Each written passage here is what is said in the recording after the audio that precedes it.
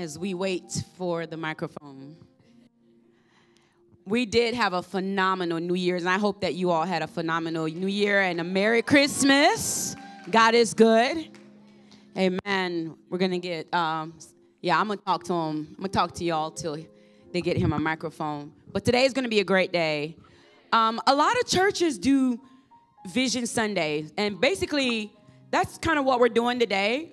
It's not something that we do every year. We like to be led by the Spirit. Amen. And when Pastor told me, he said, we're going to do this week as Vision Sunday, I said, well, let's go. The people need vision.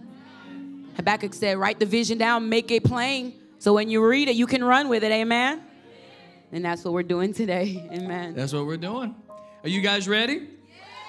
Yeah. Amen. I know it's a different feel, a different format. We are starting a talk, a conversation, a message series, as we call it, called You Care. And it's kind of a play on words for the idea that came across this past year real heavily about self-care. People started focusing on the idea of self-care. And so before we jump into the series, this is kind of a foundation for the year. We don't always do a vision day on the first day of the year, and that's generally because just because the calendar year changed. I don't know what it is about churches. They think God has changed because it's January. And anyway, the calendar that we're using ain't God's calendar anyhow. He don't know nothing about January, but that's a whole different topic and discussion. But anyway, it's for the natural person, it's just a good place to do it sometimes. So God is not really up to anything new, but we want to refocus, if we can say it that way. So you'll be comfortable today. If you're new today, we've had so much church the past couple of weeks. I don't know. Generally, this room is packed, so I want to see everybody next week. Bring your family members back. I don't know if they're churched out or if they're online. If you're online, God bless you. We're glad you're online. But anyhow, it's going to be a fun day. So I know that throughout this time that we talk about vision, there's going to be points of revelation that you didn't maybe know before or whatever. But make sure you still have a notepad ready, because Vision Day is not a boring day. No. It's not a boring day. I know we got the chairs out here and stuff, but it'll be kind of just a talk, but it's going to have some power to it as well. We don't do boring at Excel Church. We don't do boring. So nothing we do is, if you were here New Year's Eve, That's like right. he said, we all went home and felt our age. Yeah. You're like, these ankles and knees, they all hurt. Amen. Amen.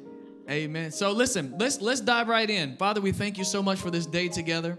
God, help our vision to be very clear as to what heaven is wanting to do in the earth.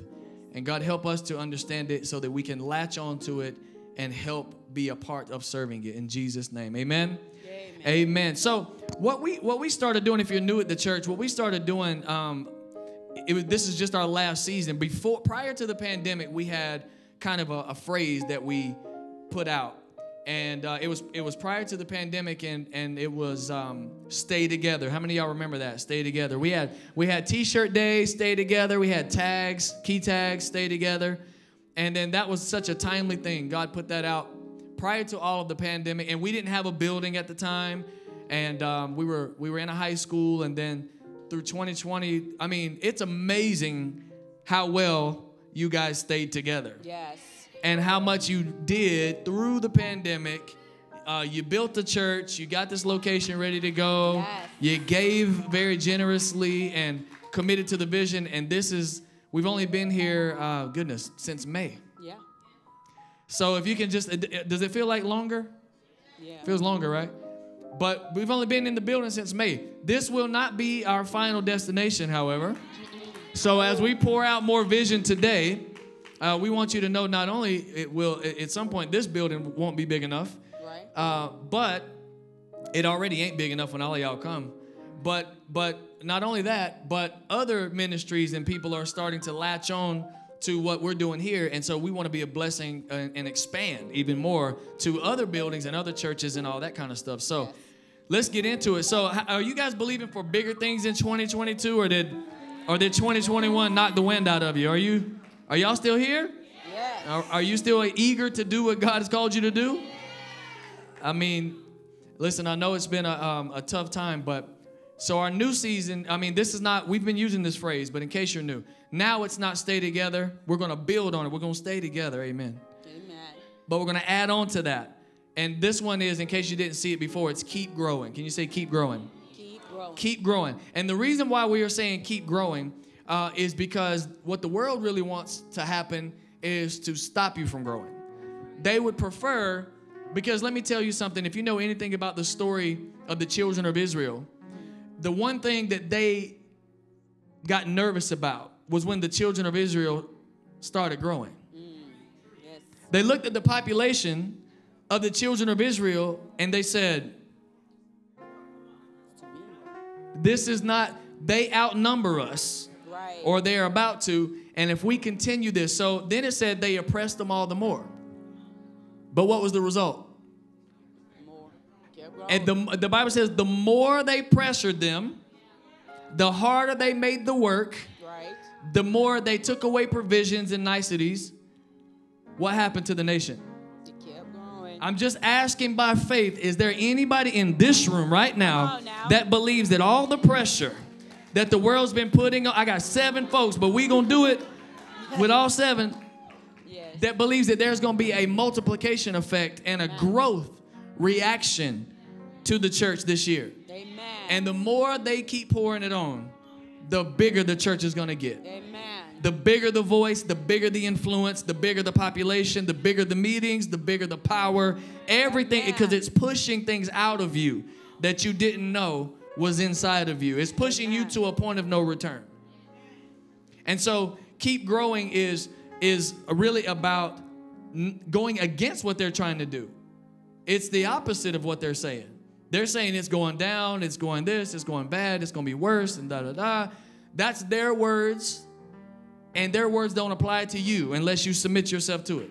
That's it. You need to say the opposite.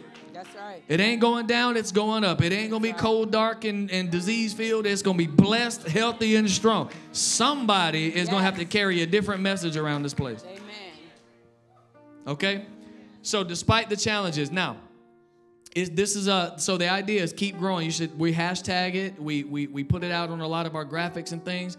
But that's just so you know, in case we start losing you in the turn of ministry.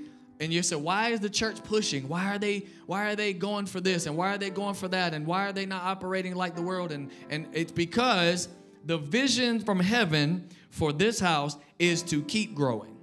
And so sometimes we may have to maneuver in different ways, but we are not changing the mandate. Amen. The mandate is that this year we grow more. Amen. And that we keep growing. We don't take a season off. We're not taking a day off.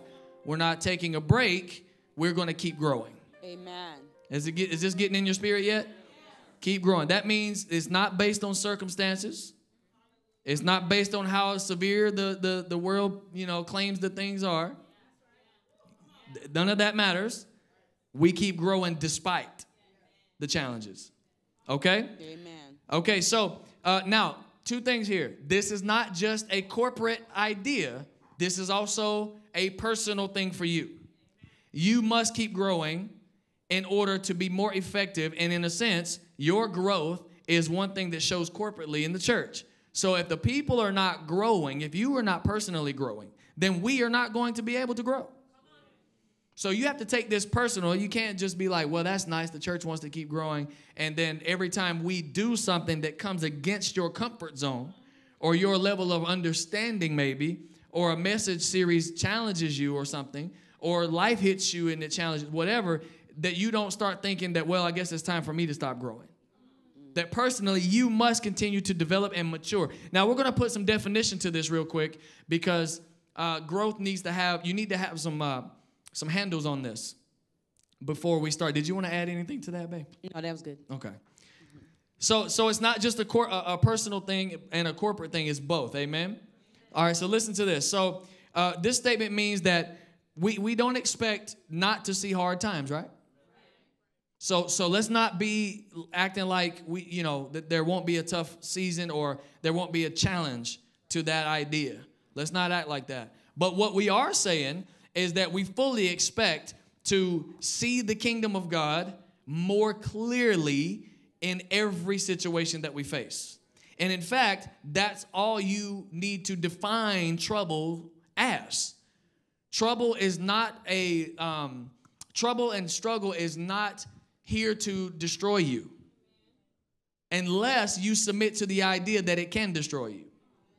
But if you submit to the idea that you are a citizen of the kingdom of God, fully backed, fully supplied, fully furnished for your assignment, here on purpose, I am an eternal being with an eternal spirit and an eternal assignment, then tell me what can destroy you.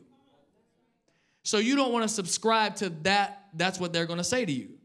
It can't rob your life. Material things, situations, and circumstances cannot steal your life. They cannot steal your supply. It cannot steal your purpose, unless you actually have to give it to them. So when pressure comes, people start to forfeit their property. Because you feel like I have to give my life over to the care of someone else, when God has put that solely in your hands, he has given you a dominion. He has given you power and authority to administrate his kingdom on the earth. So you can't believe that something externally can somehow change what God is doing in you. That's the first belief. You have to drop that. So you have to drop it, but that doesn't exempt you from the challenge. So when the challenge comes, what do you believe about yourself? Right. Do you believe you're indestructible, incorruptible, you're unstoppable, and not just phrases that you say, but I know why. I'm a spirit being. I'm made in God's image and likeness. I'm connected to his purpose. I'm fully furnished, fully supplied. It's not because the job gave me money. It's because the kingdom is my economy. Do you understand these foundational beliefs? Yeah. And that's why you should believe that, nothing can stop you or rob your supply or take something away from you, because only God has determined what supplies you. Amen. And unless you submit to the world's ideas, then you don't fall into that. So we don't take hard times and define it as, you shouldn't get anxiety and fear and say, oh my God, we're about to lose this, lose that, lose progress. So you need to get rid of the idea that anything can cause you damage or loss. And I know that's contradicting like the reality of what you've faced in life, but I'm telling you, damage and loss is because of what you have believed. I've taken losses. I've had damages. I don't believe in it still.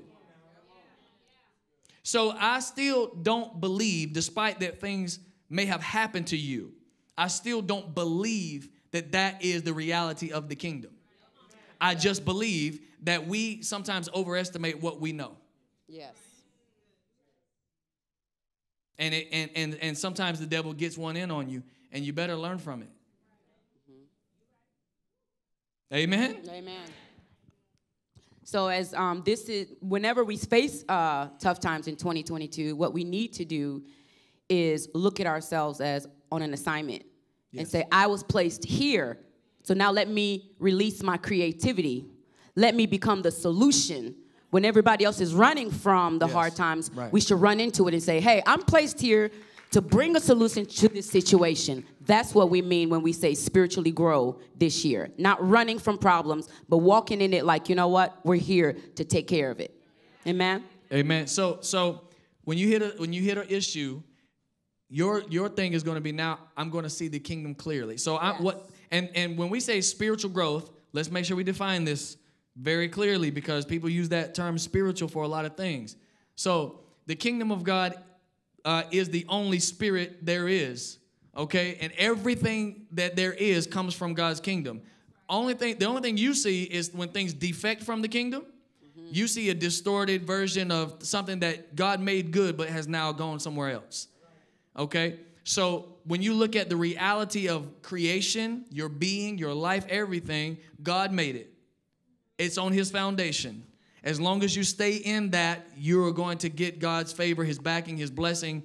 That governs you. Yes. If you stay within that. You understand what I'm saying? Mm-hmm. So now, even when you're in that, though, there are discoveries to make, and there are things that you have to tune in to believe it better. So struggle has a way of doing that. So you need to see the kingdom more clearly. And in the kingdom, you don't see with your eyes. So let me. This is a phenomenal like shift right here, right? So like doctors tell you see with your eyes, but you don't. You see with your ears. Say it again. You don't see with your eyes. You see with your ears. So if I say something, you see it. Yes. Seeing is a faculty of the mind. Okay? So the mind picks up sound and it can interpret it as an image. And so when you hear God more clearly, you see the kingdom more clearly. But if you can't hear and understand, because hearing has to do with, now I need not just to hear, but I need to comprehend. And the best way to comprehend something sometimes is when you struggle. Yes. And you realize the struggle was because I didn't understand. Okay? So we make sure we understand what we're saying. Growing spiritually, I need to hear heaven more clearly. Yes. I need to hear and understand it more clearly. I need to see the kingdom more clearly so that I'm interpreting what God made, all of creation, everything God made. Are you perceiving it the way it is, not the way they taught you to see it, or the way your sinful nature would incline you to see it? So that means you need to, this year, guard your gate. Yes. Because if faith comes by hearing, what are you hearing all the time? That's what you start believing. So guard your gates. Guard your spiritual gates, your ears, your eyes. What are you watching? Who are you listening to? Amen? Somebody say we'll see it more clearly this year. That's spiritual growth. So you're going to grow. You're going to be able to see more clearly. You're going to be able to hear more clearly. That's going to make you more effective. That's going to make you less anxious. That's going to make you less like knee-jerk reaction to everything the world throws at you. That's going to put you in your spiritual closet more often. That's going to put you in the presence of God more often. It's going to make you hungrier and thirstier for righteousness more often, okay? Which is going to give you apprehension of kingdom things more often, all right? And so you'll have more victory. So we fully expect to see the kingdom more clearly. Now, we have to conquer this year in growing. We have to conquer some myths that the world puts on things. So that's part of spiritual growth. We're going to conquer some of the myths and the limitations that they put on you. All right? So you know that the world is trying to conform you into their beliefs. And what we don't realize is how they will spare no expense to make sure you believe something, and they don't actually always know that they are participating in something that the devil has created. And that's scripture. Unknowingly, if you don't know, the Bible says you do the bidding of the devil. So when I wasn't doing the bidding of God, maybe we don't like to admit it, but I was working for the devil. Yes, yes. So maybe I didn't want to say it that way, but that's what the Bible teaches. So if I'm not, intentionally expanding the kingdom, then I'm unintentionally expanding darkness. Right? And so we want to make sure that we break some of these myths that the world puts on us. So that's what they want to do. They want to limit your understanding, and they want to give you their understanding. And so the idea and the reason why it's so deceiving, and if I'm sitting in this environment, I can say it slower, because I have to sit down and pronounce my words and everything. But I want to make it clear. The reason why it's so deceiving is because they're so intelligent. Understand that. If you continue to pull from the world system is how we define it is temporary. It's carnal. It's fleshly. It's only surface. It's not the real. It's the cover. That's all it is. So the devil hasn't created anything. He's wrapped a bunch of things in different ideas. Yes. And you believe what you see on the wrapping. Right. But behind it is actually what it is. And what it is what God made it to be, but you only receive it based on what you call it.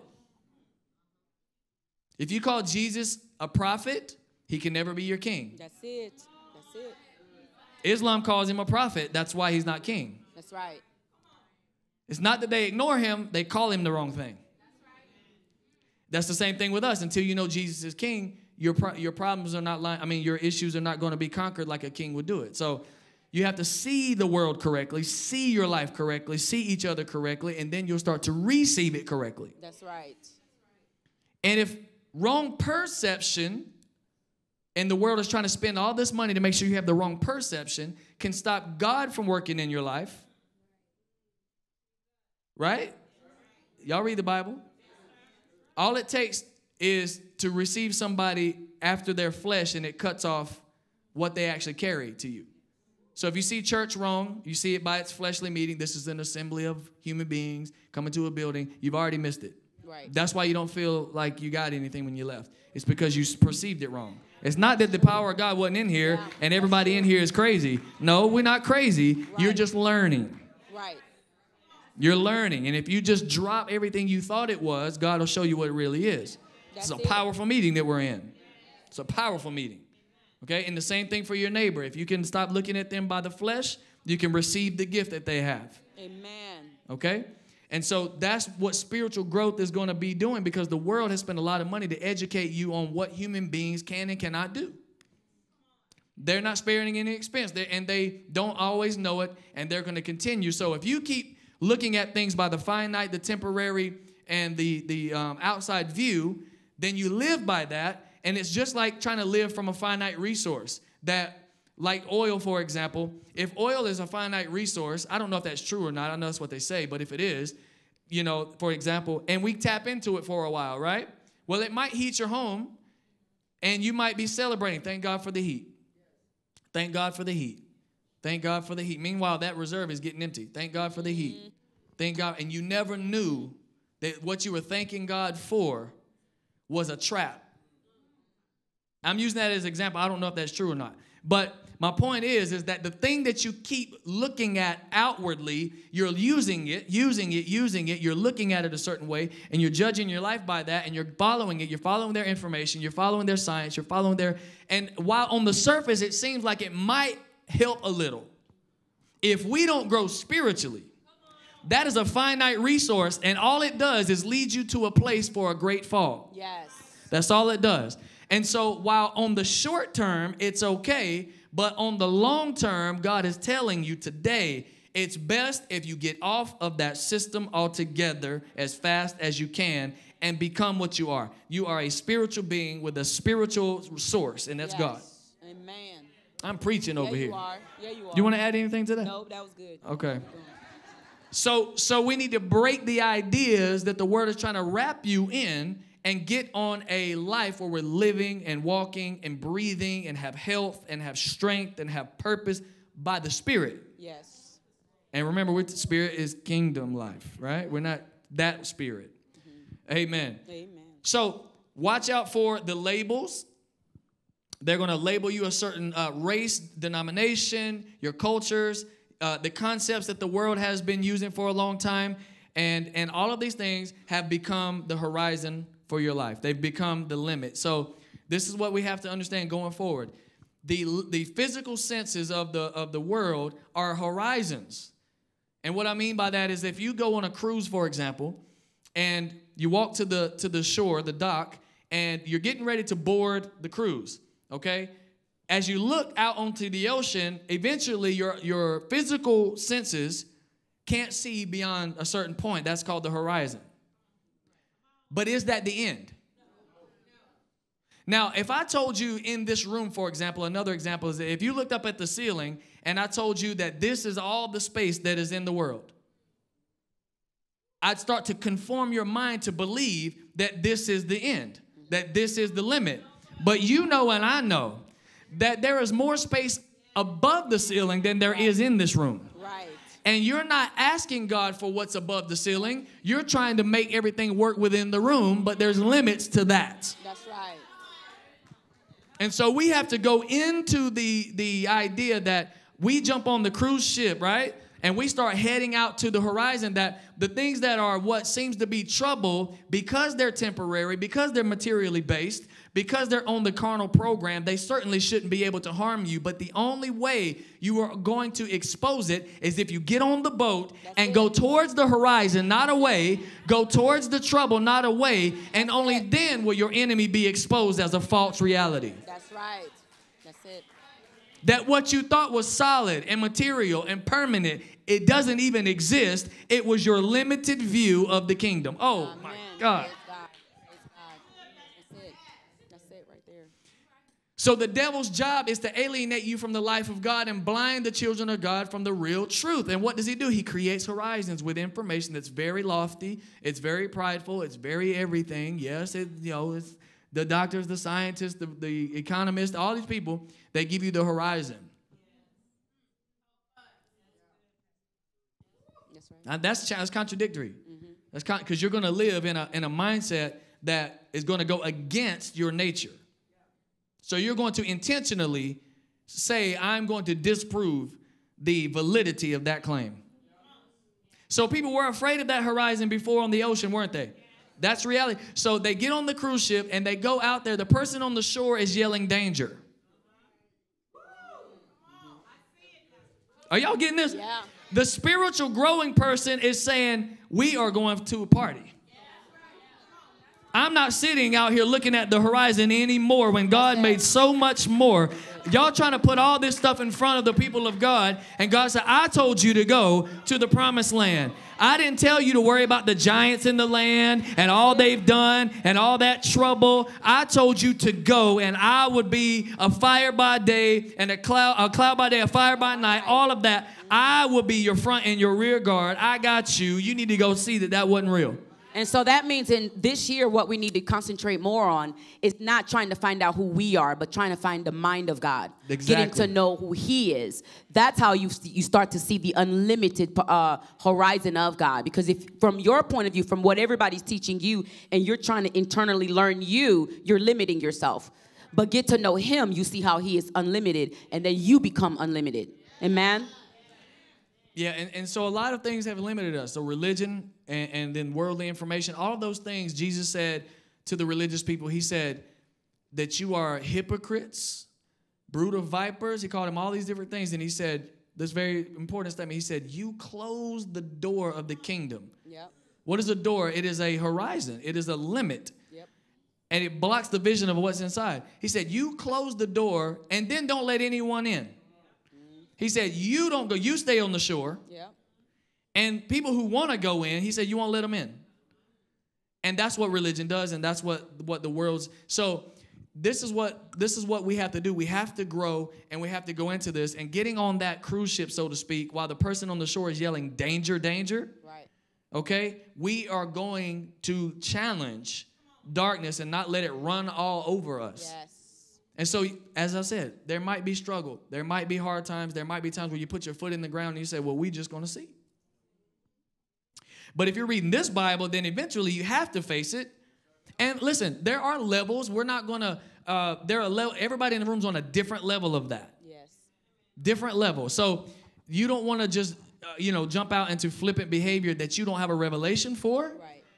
But you do want to allow the church and the leaders to challenge you to see your personal situations differently so that you can go to another level. So you don't want to, just because my wife and I did something, people heard our story, how we started the church and had to go through all this stuff, that you quit your job and say, well, that limited me and I'm just going to. No, do not do that.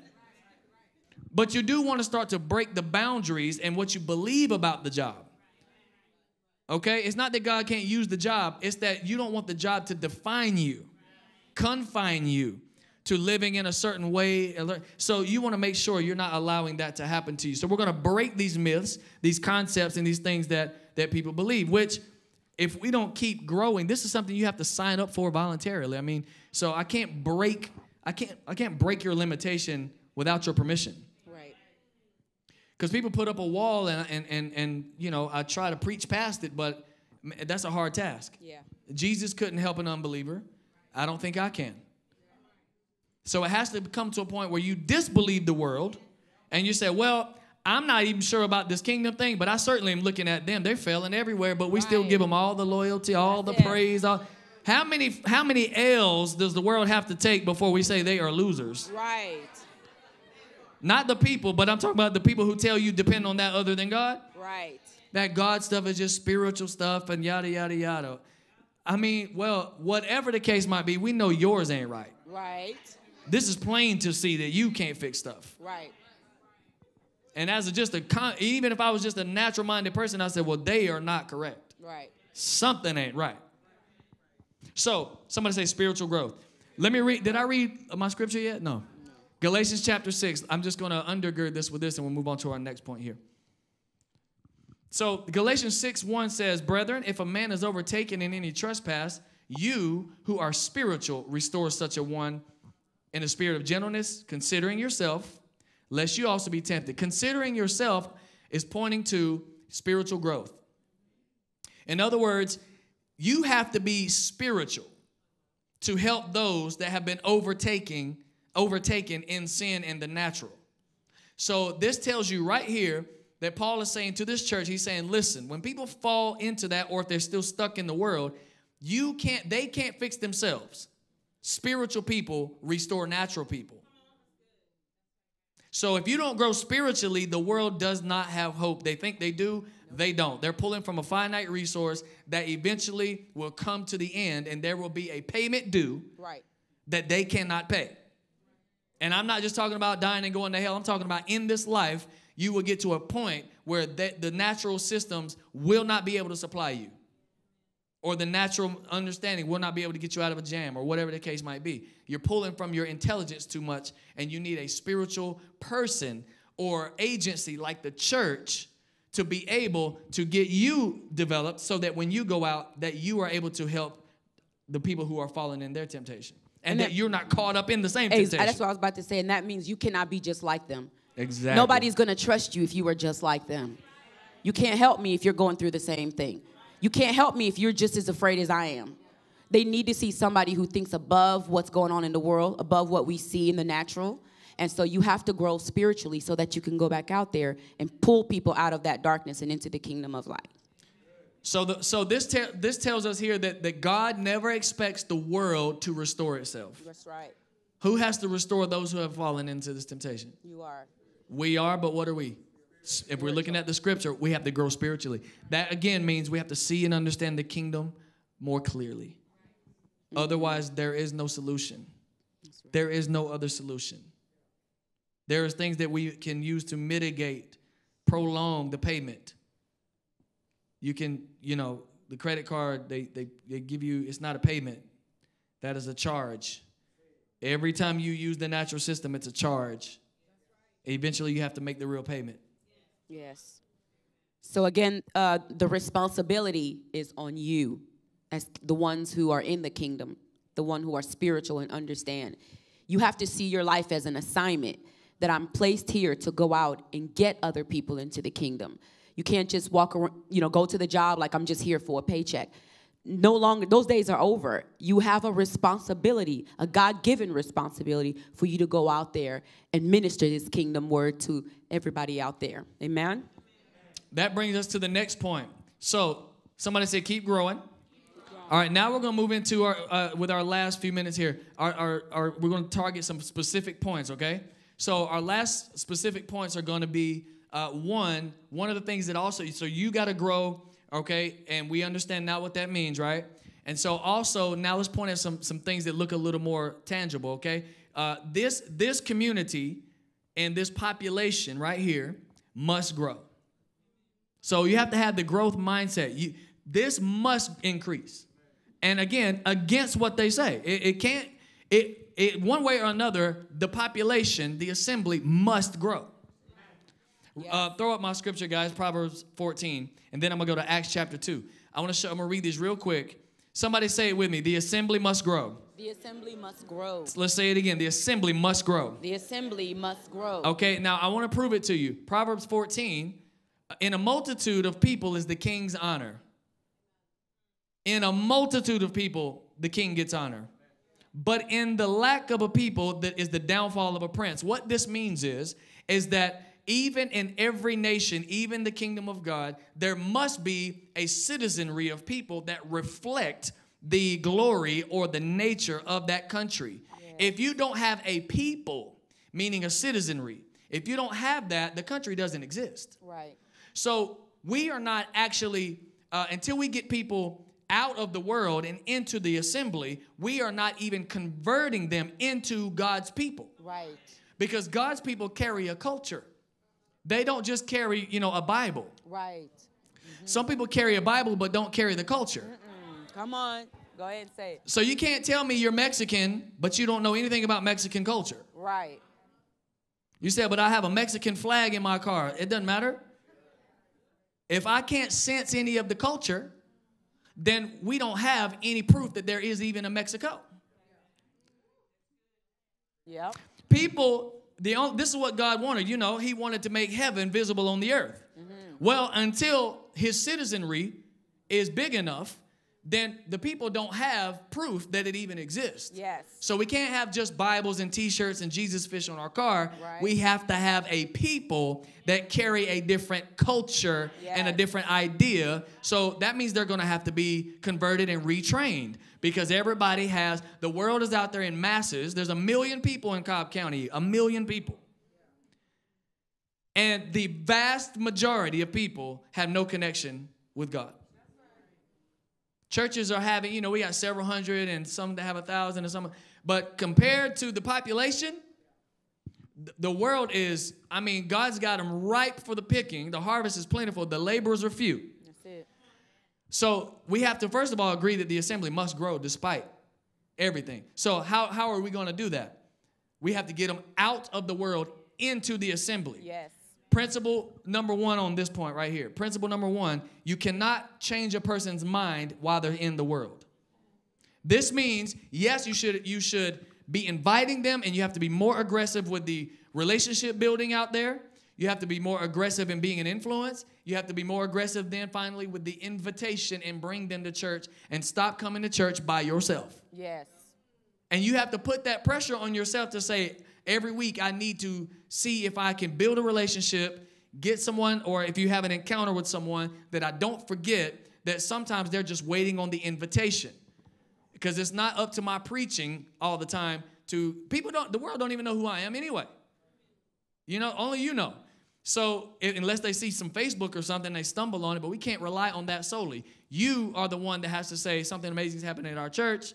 You should come because it changed my life. It can change your life. And you get those relationships, and we must be people that bring people to God. I think we get to the place where we're excited about God changing us, but we forget about everybody else. And we need to get to a place where we're not just excited about ourselves, but we become selfless and say, you know what about my brother and my sister out there? Yes. They need to know. You know, and so and remove all the excuses. Well, I'm shy and I'm this and fear. Yeah. When you again, you have to think of yourself. You have to think of the big picture and say, what is God trying to do? Okay, now I'm going to move out of my way, move out of my own way of being, you know, I'm shy and this, and I'm going to go out there and be part of this assignment and get somebody else into this kingdom. Amen. The world will not improve until more people are coming to this assembly. Yes. The reason why is because we can't take the world back and be the influencers there if we're trying to convert people while we're there. You have to come out of that world into this sanctified assembly. They have to come out of that world into this, because you can't convert a person on the job. No. You can get them saved at the job. Yes. You can pray the prayer of faith. You can bless them at the job. You can influence them at the job. But changing a person's mind requires separation from their environment. As we're talking, I'm just thinking of Luke 14:23, where the Bible says God is talking to us. Go onto the highways and the byways, and compel them to come so that my house may be filled. This is what he's telling us to do. It's not I hope you can do this. It's a command. Go out and get the people so my house may be filled. Not just because we want a house full, but again, because we need a people who can shift the culture. And when you have a number of people going out there and shifting the culture and speaking differently, then they will see change, and they will say, wait a minute, my neighborhood looks different. My city looks different. So at the first part of this year, we want to refocus that. Let's get more aggressive on the mandate of the church. Let's not see the church as the place that we come and get just ourselves together, because this is not actually, if you look at what the purpose of the church is, yes, it helps you get yourself together, develop spiritually, but there's no way for you to come into the church and really, if you're really catching what we're saying and what we're doing here, and not feel compelled, you know what I mean, to share your faith with someone or get them to the church somehow. So you don't have to become, you know, the only gospel they hear on their job. Eventually, you got to get them out of that over here. Right. They need to connect with the whole body. They need to see a picture of heaven on the earth. They need to be under this. This is a super concentrated injection of, power and authority and anointing and a new culture. You can give them a preview, a sign, a wonder, a miracle. Right. But they have to get to the church. And my final point on, do y'all understand that? My final point on that is Acts chapter 2, 40 to 43. Can you throw it up for me, guys? I want to read this. I want to show you guys this. All right, first century church, New Testament church. Jesus starts a church. Let me show you so after they're filled with the Holy Ghost, Jesus talks to them about the kingdom again before he's ascended. The next chapter, this is where the church starts to blow up in growth, right? And look at what, I just want to show you a dynamic of it, because if we're going to be that church, then this has to be the characteristic, okay? And with many other words, he testified and exhorted them, saying, he said, be saved from this perverse generation. He's talking to the world. He said, you're in a perverse generation, okay? And this is what and look at what he says to them, to be saved or be made whole. Because remember, salvation is not, I said a prayer and I'm good to go to heaven. Salvation is, I said a prayer, I'm a citizen. Right. Now I must assimilate to the country that I just joined. Right. If you become a new citizen of the United States, they demand that you pick up their culture and drop your old. That's how all countries do it. That's how the kingdom of God does it. Next verse. And then those who gladly received his word, they were baptized. So you need to get baptized. Okay? And that means, remember, baptized, let's put it in context. Baptism here is talking about joining the church, not preparing you for heaven. Getting dunked in the water doesn't do anything for your ticket to heaven. Only Jesus does that. Okay, so baptism has to do with dying to self, being resurrected, and picking up and assimilating a new life, leaving the past, and making a public declaration. Baptism is about the public declaration to everyone. Right. And that's the same thing they do when you naturalize into a new country. Yep. You have to go do it publicly in front of witnesses. Yep. So when my wife was naturalized, you have to go to a ceremony where you get an American flag. And you say a bunch of things and declare yourself a citizen, all these things they tell you. A representative from the country comes out and he essentially baptizes you. Right. Baptism is, so we don't even know what that is. I get my kids baptized when they were 5. I let them live like hellions the rest of their life. Because they don't even know what that was. Right. Right? So baptizing someone now has to do with assimilation. Now, let's keep looking here. So that day, 3,000 souls were added to them, to the church, right? And next verse, this is the most important. And they continued steadfastly. Yep. Now, that's not a regular continue. That wasn't like I came to church, it rained, I didn't come. Come on. It rained, I had to work, child. I had to work last night. So I didn't come. They continued steadfastly in the apostles' doctrine and fellowship. You can't fellowship if you ain't here. Yep. And the way we look at online is it should be only used as a tool.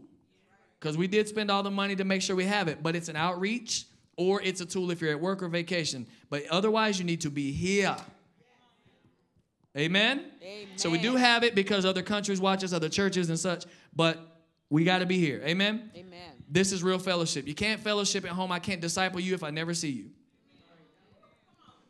I'm trying to disciple you, but there's no accountability in that computer screen. Nope. You can just turn me off or flip to someone else, right. Too easily. All right, so the fellowship. Now, so you see that they continued steadfastly, and they were in the fellowship, breaking bread and in prayers. Okay, next verse. The fear came upon every soul. I don't know if I give you guys every verse, but let me flip to it. Can y'all go a few more verses? I want to show one more. You can? Keep going. I'll find the one I'm looking for. They had all things in common. Verse 45, they sold all their possessions. Okay, keep going. Kingdom Commonwealth there.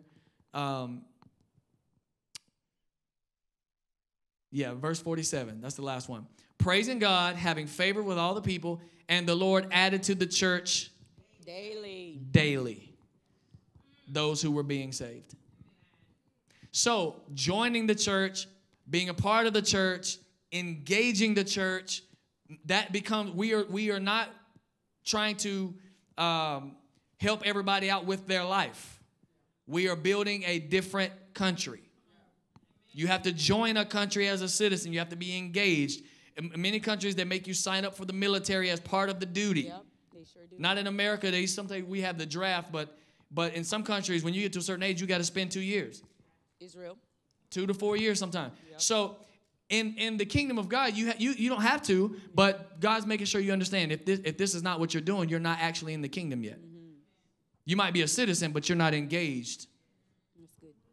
So your mindset is still not there. You're not assimilating. So God doesn't want to just change people's religion. He wants to change the way you live. Right. And the focus of your life. Amen? Amen. Amen. So we have to expand the population. Do y'all see why? All right, 2 people. So say, keep growing.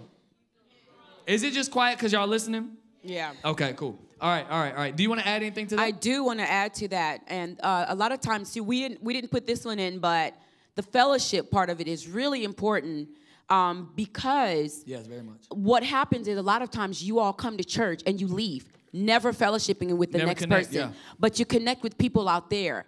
But so there's no one in your life outside of this Sunday gathering that is helping you with your growth. That is, when you're going through situation, you're calling your auntie and she knows nothing about the kingdom instead of people who are learning the same thing with you. So the fellowship is, yes. It's true. She always talk about E-group. She's clapping hard back there. So yeah, when we have E-groups are coming, Pastor Erica, you all need to get in because I'm telling you, it's part of the fellowship. Yes. It's part of your spiritual growth. And this year, they're not going to be all online. You need to come out of your house and meet with your team wherever they're meeting. Some of them will be hybrid and online, but it just depends. So if it's a meeting, don't be like, well, I'm so used to Zooming now. Yes. I'm telling you, it's just not as effective. It can be used as a tool, but that's not something we depend on. I can feel that as soon as I said that, I could still feel the reserve. The church is so reserved. But that's why we got to grow, right? That's right. Because we're reserved. We feel like, so that when you feel that reservation, you say, well, this ain't right. I need to be more willing for that. You need to say hello to somebody before you leave today.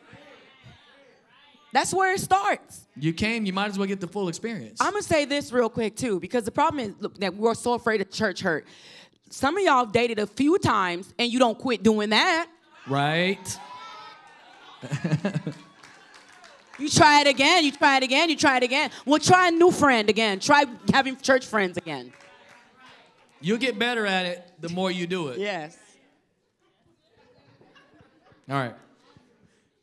Somebody say the population must grow. And now we have a why for our what, right? All right. So churches must grow. And, sometimes people actually don't want the church to grow. And then you and God are at odds on that. Yes. So if you're like, I just love the church because it's so intimate. And there's ways to keep it intimate but grow. Yes. Okay? So the church that we planted from was 20,000 people. And that's what groups are for. That's what your volunteer teams are for. That's when you build relationships. It doesn't have to lose its intimacy. That is a lie.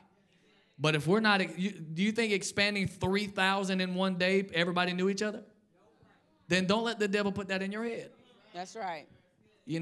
People say, oh, Pastor Mike, just love this church. Back when we first started especially, It's like, it's just so small and intimate. I said, well, you about to hate this church. Right. Because I ain't trying. I love the lost people out there, and I need them in here. That's right. Praise and when God. they come in here, we ain't going to be little anymore. Amen. Amen. All right, let's get our last couple of points here. Those are kind of our 2 most meaty points, but we do have some more. So I want to go to our keep growing in our missions reach. So we have an increased demand on our church for missions. So what this means is we are going to be planting new kingdom seeds in the world. There are existing ministries in this country and others that go to this church that see us as a model to follow because they're preaching the gospel of the kingdom, but sometimes they need a model church to show them how to do kingdom church as well. Because some churches would say, I preach the gospel of the kingdom, but the church still runs like a democracy. So they want to take a kingdom message and try to cram it into a democratic type mindset, and that can't happen. You have to have both things matching. You have to have the church designed that way. That means you have to be flexible with your religious beliefs because we don't schedule everything the way religion does. We don't have this and that every single week and whatnot. But that means you have to be flexible because it's spirit-led in the New Testament. It's spirit-led. It is not led by, holidays and different things, okay? So when it's like that, our missions reach, we are helping other people understand that new model. So we travel to other countries. We have stuff planned all next year. And we are going out to raise and develop leaders to help their churches. This is the main type of missions that we do. So we're training pastors who have started things in foreign countries and so forth. And that takes a commitment to, if we want to be a global church, which we already are, but if we're going to let it grow, we have to grow to be able to handle that demand, right? And so we want to make sure that we're focused on that, but also within this country. There's a lot of up-and-coming leaders who want to preach this gospel, but then there's also a lot of older pastors who are reaching out saying, listen, I realize that I need to preach this kingdom message that Jesus himself preached, so I have to convert my whole church. And so don't let the exterior of what's going on out here fool you. We have a heavy demand and a mission. And so I'm not going to be able to do that with what we currently have. We all have to be willing to grow and move and be flexible. And if that's so, you get a grip of what this church is all about, so you can see when we're moving and what we're doing and why we're doing it. Amen? Amen. Did you want to say anything about that part? Okay, so I'm going to save the best for last, okay? This is my second to last point. So the increase of the church, because of those demands and the others that I'll name, we have to hire more people this year, paid staff. So right now the church has 2 paid staff people. So just me and Pastor Kevon, that's it. We just brought Pastor Kevon on this past year. But we have to have more. We need several more to be able to do what we're trying to do. Because while we have a great volunteer base, we still need a few more hands of people that are available during the day, all day, anytime, anywhere, because it's just if you're going to be big church, and that's a mentality, versus small church mentality, you don't think small church mentality is everybody's a volunteer. It's like just whomever, and then you can't, because people work and everything, you can't get as specialized and be as good as you could be. So yes, we absolutely need volunteers, but we also need to do that. But what does that mean? That means financially, we have to take another step up. Yes. And again, it's available in the kingdom. I don't even care what the world is talking about. That's right. God, if you believe what I believe, God is going to show you how to do better this year, yes, so that his kingdom can operate on another level. And it shouldn't be where, a small handful of people are doing everything. Right. Are y'all with me on that? Yeah. So we do need to hire more people with certain specialties and certain things that they do so that we can expand more. That is a must. Mm-hmm. That is a must. And then lastly, this is our last one, but this is one of my favorite ones. Actually, I have 2, but I can incorporate them both on this one. Our E-team, which is our volunteers, that's our volunteer base. The E-team has to grow. Yes. Amen? Yes. Yes. There are some areas of the church that the E-team has a pretty full roster, but there's a lot of areas, and plus as we grow and go to a second service, when everybody's here, we should probably already start thinking of a second service. Everybody that's online, if everybody online on a typical Sunday came, we wouldn't fit. We'd already be at a second service.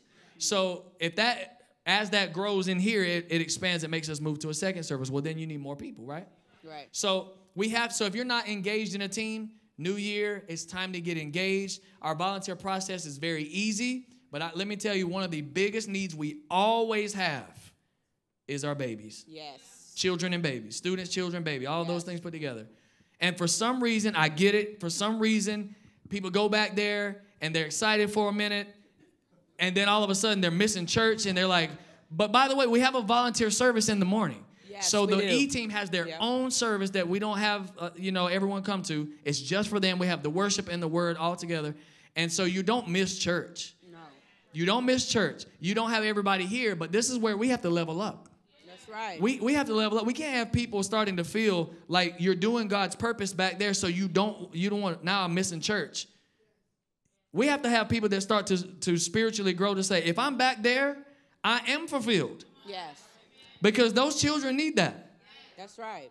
You get what I'm saying? Yes. If we won't prioritize because we're not in here, then we're neglecting the future generation. That's right. They always need people. Yes. They always need people. They need people that love babies, love kids, love students, all of those things, and especially the kids, because that's on Sunday. Students we do that on a different day. But I'm telling you, The E-Kids team must grow. All the media teams must grow. The usher teams must grow. The first impressions must grow. So the guest services table is where you want to get signed up at. But if we're going to be able to do what we came to do, you have to grow. Do you want to add anything? Yeah, and what happens is you take the heavy load off of, of just a few people. If we all can share in it, you know what I'm saying? So it's not like 4 or 5 people doing everything and, we're just watching them over there struggle. But rather, we're all in it together, and we can share that, that burden together. It's not a burden.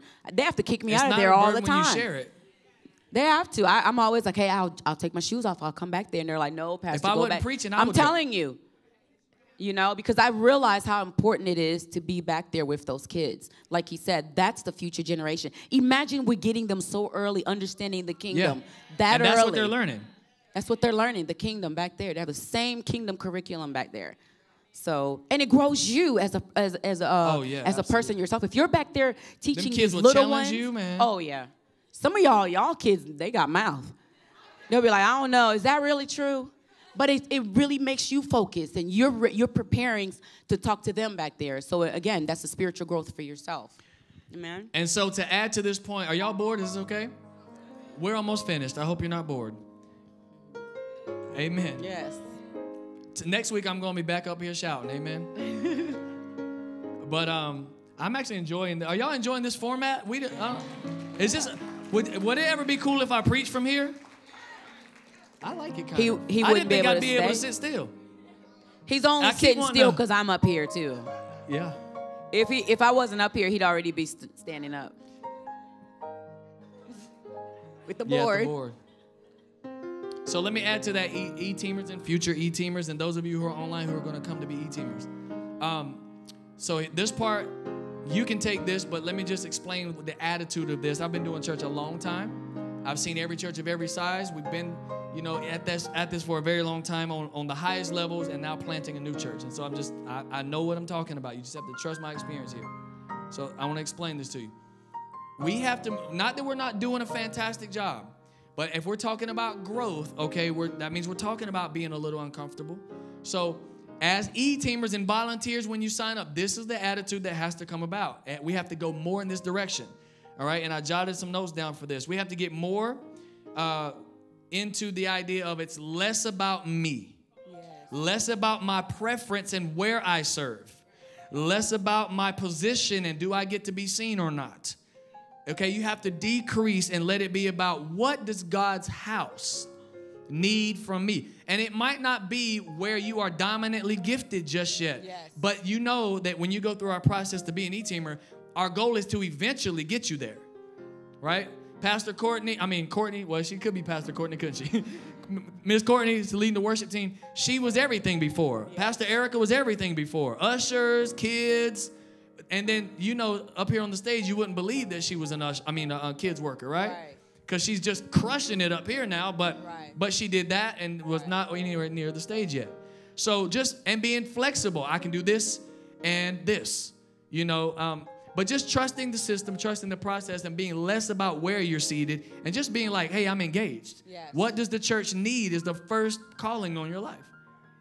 Everybody's so much about what's my purpose? The purpose is, do you got 2 hands and 2 feet? Right. Can you wave and smile? Well, good. We need somebody out there that waves and smiles. You'll be surprised what you find out about yourself just by serving God's house. You'll be so surprised. And you'll make the best friends you've ever made because something different happens when you connect and you start serving God's house.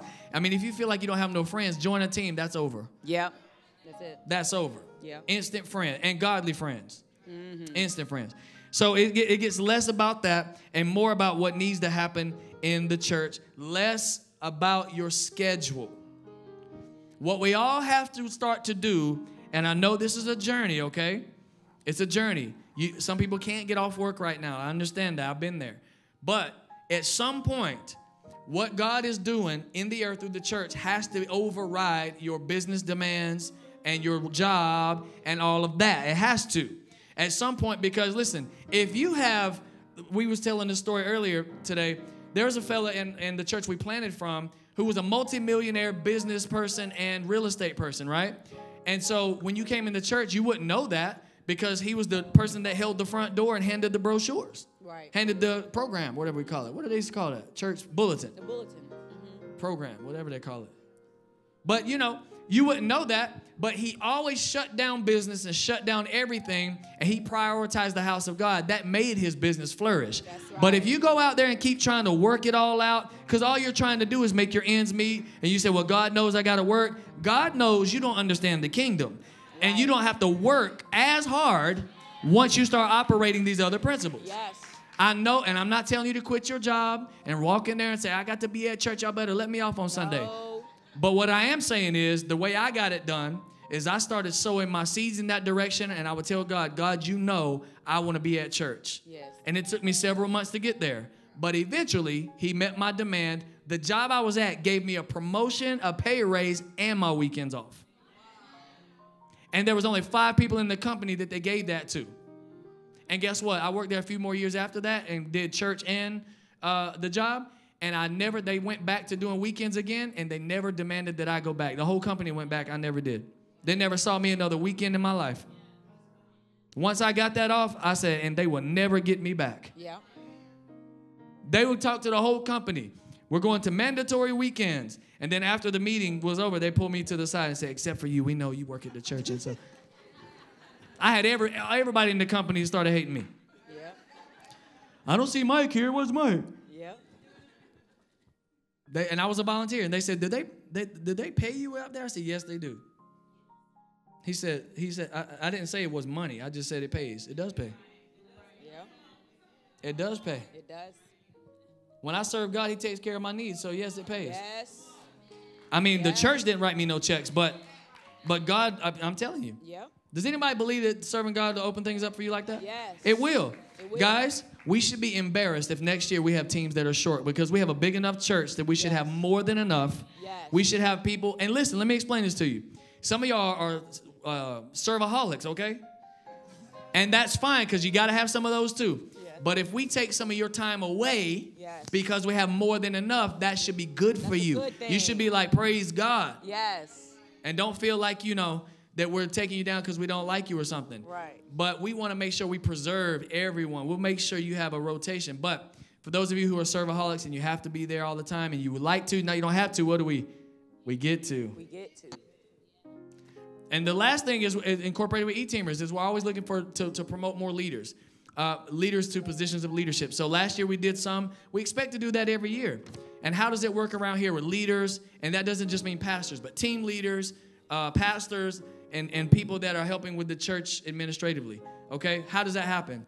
It happens by you starting serving. And when those qualities are exhibited, then we start thinking about promotion. Then we have a talk with our team, with our pastors, with our elders, with our board. We go through a little process before we come to you. But if people are looking for a kingdom promotion, you have to already be exhibiting the thing for a long period of time to be trusted. Right? So Pastor Narissa, I was using her as the example. She's the kids' pastor now. She was the kids' director. But then she started just as a kids' worker. And my wife was actually, weren't you filling in before? Mm-hmm. Yeah. So before she came along a few years ago, when we promoted her, I said, I want you to understand. We presented it to her. She wanted to do it. I said, I want you to understand, though. We're not promoting you to get you to do something different. You were already doing that. That's it. You were already pastoring without a title. Yep. You were already doing the job without the title. She was already making this, controlling the service, developing team members. So if you're waiting on somebody to give you a title, then you're going to start amping it up. You're going to be waiting a very long time. No. Because we don't do that. No. If you are already on it, then there's a chance you might get promoted. But we don't believe in titles make people do better things. In fact, titles mess people up. It sure does. People, sometimes you give them a title, they just lose their mind. Like you was all of a sudden, you was doing something good, and then we gave you a title, and you just started walking around here like, and guys, you can't untitle a person.